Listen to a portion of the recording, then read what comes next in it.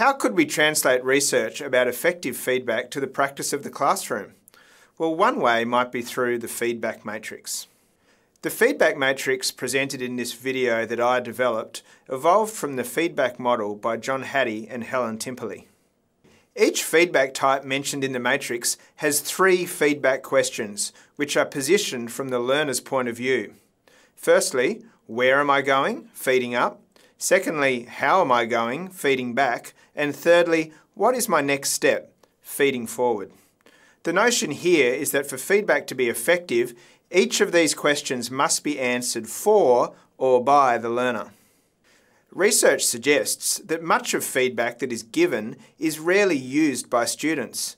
For this reason, we need to focus upon how feedback is being received rather than given. What is the purpose of the 3 feedback questions? Let's have a closer look. The key principles of feeding up are to make the learning intent and success criteria explicit to students, to create a meta-language that will be used for feedback throughout the teaching and learning episode, and to lay the platform for self-regulated learning.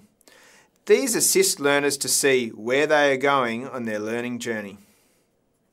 The key principles of feeding back are to inform students of their current learning state in relation to the learning intent and the success criteria, to make clear to students if they are or are not on track to succeed, and to inform students of their learning progress towards the learning intent and their learning goals. These principles assist learners to see how they are going on their learning journey. The key principles of feeding forward are to close the gap between where students are and where they need to be, to clarify for students what they need to do next to succeed, and to give an opportunity to improve in time for learning. These principles assist learners with the next steps of their learning journey. This feedback model is underpinned by notions of visible learning.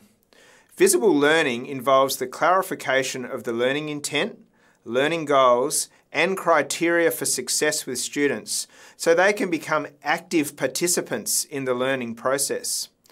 The feedback model uses questions such as where am I going to make the learning intent and criteria for success explicit for students. This helps to lay the platform for students to use self-regulatory learning habits. Visible learning also occurs when teachers perceive student work samples and responses as feedback to them about not only how their students are progressing towards the learning intent, but also as feedback to themselves about the effectiveness of their own teaching. Feedback can be most powerful when it moves in the direction from the student to the teacher, as this provides evidence for the teacher to consider their impact upon learning and provides impetus to adjust instruction accordingly. Importantly, this must happen before the conclusion of the learning period if improvement is to occur, as feedback received after learning is too late and rarely transferred to new learning contexts. This suggests that in order for learners to receive feedback information, particularly on how they're going and their next step, feedback needs to be situated in a context of formative assessment. The purpose of formative assessment is to provide evidence for teachers about student achievement in order to make decisions about the next steps of instruction. Hence, the effectiveness of teachers' use of the feedback may be dependent upon the assessment practices used within the learning context. Through the addition of feedback levels, Hattie and Timperley's feedback model facilitates the targeting of differentiated, specific feedback to individual learners, dependent upon their learning needs. Task-level feedback is focused upon the learning intent and the specific requirements of the task. This feedback level is best suited to novice learners. Process-level feedback is aimed at the processes, skills, strategies, and thinking required by the learner to complete the task. Process-level feedback is best aimed at proficient learners and works towards developing deeper understanding and learning processes. Self-regulatory level feedback requires the student to use deep learning principles, such as relational thinking and self-monitoring, to compare and adjust their work in relation to the required standards, criteria, or learning intent. Self-regulatory feedback is usually aimed at more advanced learners in deep learning situations, as they are knowledgeable of the task requirements and are more capable of monitoring their own performance. Feedback to the self level, most commonly associated with praise, is best avoided as evidence suggests that it has a detrimental impact upon learning. The aim of the feedback matrix I developed is to not only provide a conceptual model of effective feedback for teachers, but importantly, to translate the feedback model into practice. It must be noted that the feedback matrix is a way of encapsulating a model of feedback for learning that teachers could engage with through professional development, rather than a how-to guide for effective feedback.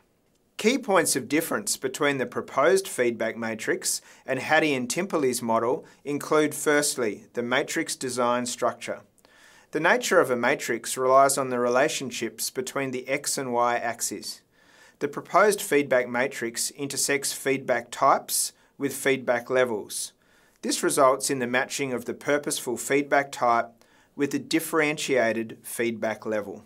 Reading across the matrix, the three columns highlight to teachers the importance for each student to have clarity about the learning intent, their individual progress, and what they have to do next to improve. Reading down the matrix, the three rows illustrate to teachers that learners require different feedback dependent upon their proficiency with the task. Novice learners require specific task-based feedback, surface learning, whilst more proficient learners benefit from more relational, process or self-regulatory feedback, deeper learning. The arrow alongside the three feedback levels visualises the potential of feedback to prompt thinking from surface to deep levels. Secondly, the feedback matrix proposes to translate theory into practice with the provision of practical example prompts and strategies for teachers at the intersection of each feedback type and level. Feedback prompts are designed upon evidence-based practices from research and those observed in the classroom.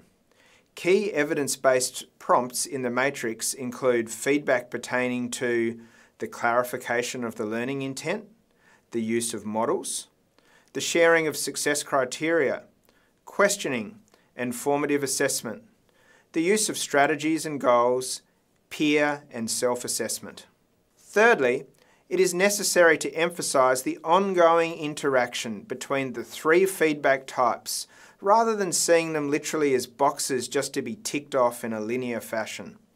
Likewise, the progression of feedback level is non-linear and relies on teachers' use of formative assessment practices to check their students' level of learning.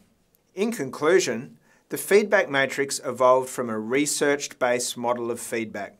It serves as a guide for teachers to help facilitate the use of effective feedback practices for their students.